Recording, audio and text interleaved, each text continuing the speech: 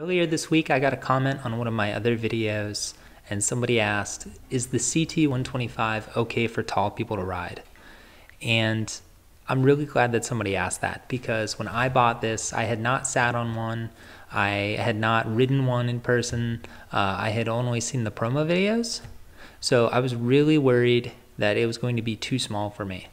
I'm 6'2". I have a 34-inch inseam. I wear a size 12 boot. I'm like 170 pounds. And I was really concerned that coming from a 2002 V-Strom 1000 down to the CT125 was going to be like a circus clown riding one of the little tricycles.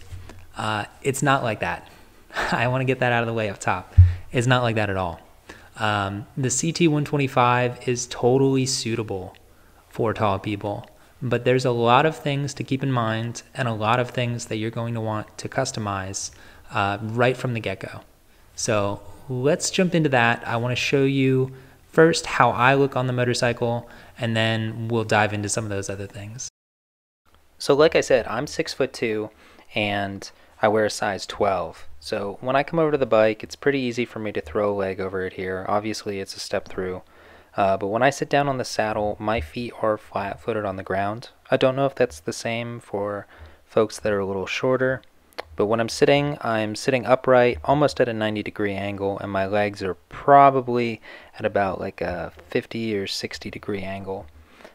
When the bike is actually on the ground, you can see the angle's not so extreme. And you can see my feet on the pegs there. My knees are not that far away from the handlebar, but we'll talk more about that in just a second. But overall, the position is not terrible for somebody that's tall. When I first got the bike, I felt a little bit cramped. My arms were not fully extended, and my knees touched the handlebars just a little bit. But now I have it flipped, which I'll show you in a sec. So the only time I ever touch is if I turn the bars at a real sharp angle, like that. I don't think I'll be doing that on the trail at all. Not the trail of the bike, but the actual trail. Maybe in a parking lot. Now, I would say that if you're taller than I am, that's something to consider. But I really don't think that it's an issue, as they're rubber mounted anyway. And so they have a little bit of give, and it's not really that big an issue.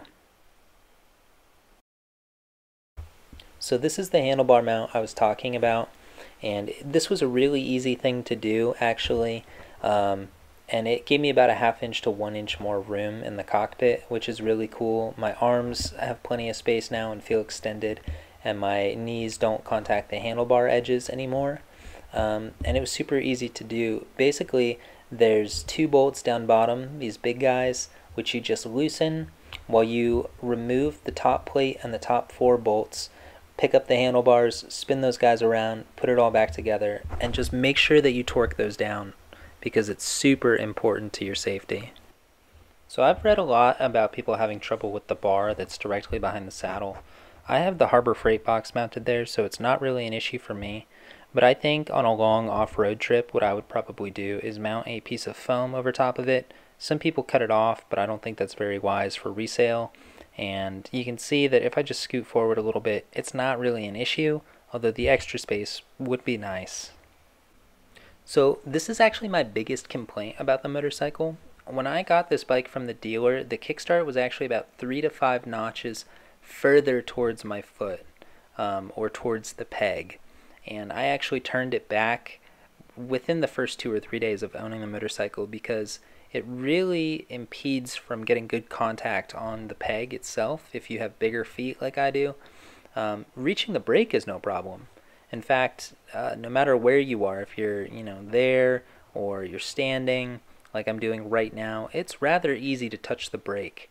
But you don't get very good grip on the peg because of the way that the kickstart juts out, and the way that it is pointed towards you really just doesn't make a lot of sense. And it really does come out quite far. From this angle you can see it a little bit better here. It really juts out a long way. There might be a way, or a kickstart off a different model, that might be a little bit smaller and doesn't take up so much space or impedes your grip on the peg itself. But I have yet to figure that one out, and like I said, it is an actual complaint of mine. And I tried to get every angle here, so there's going to be one more right here that you can see, just to see how difficult it really is to get back on those pegs. So that does definitely get in the way, and I'm not really sure why Honda did that. Hopefully that's something they improve in the future, but if you have a good suggestion for that, drop me a comment below. So this complaint is embarrassing because the heel toe shifter is what makes the Trail and Super Cub such nice homages to their forebears, but for me the heel shifter is essentially useless. I can get over top of the front shifter and I can get underneath it really super easy, but the heel shifter for me is essentially useless. Because of my height, the angle my leg is at just prevents me from using it effectively and honestly safely.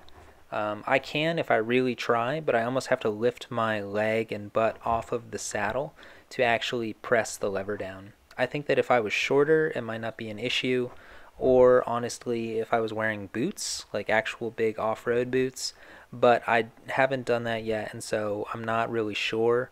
I'm not sure what the definitive answer is, but I know a lot of guys and gals end up cutting that heel shifter off just because it gets in the way when you are standing. So in conclusion, can a tall person ride the Honda Trail CT125? Yes, a tall person can absolutely ride the CT125. The only thing stopping you is not managing your expectations. If you buy a Honda Trail and you expect it to fit somebody that's over 6'2", perfectly from the get-go, you're just out of your mind. That's not going to be the case. But no bike is going to be perfect for you directly from the factory. There's always going to be things that you're going to want to customize and make your own.